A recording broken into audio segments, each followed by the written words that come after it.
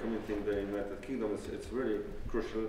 Thank you, John, for the splendid initiative with British Caps will serve Polish righteous in Poland, which in fact taking us together here in the British Parliament, which is so important event. Because, as you said, we have to remember about history. We have to remember about the Second World War. We have to remember about Holocaust. We have to remember about all victims. We have to remember about all survivors. We have to remember about righteous. And this is very, very important because there is a very important lesson for the future. As Daniel said, that it is important that people of goodwill should always stand up against evil.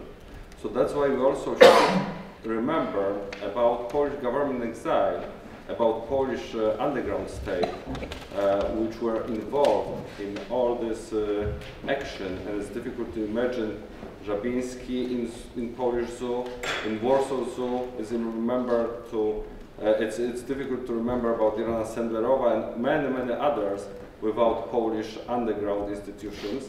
Especially today. Today there is a 76th anniversary of the Raczyński Note. Raczyński was one of the most famous, my predecessor, a Polish ambassador to the United Kingdom, and after that, Polish Minister of Foreign Affairs. After that, Polish President of Polish Republic in exile in London.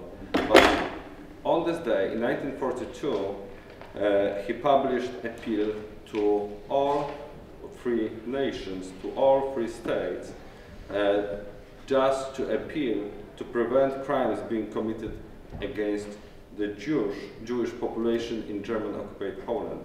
It was very, very important, and in a few British newspapers next day we can read about this appeal.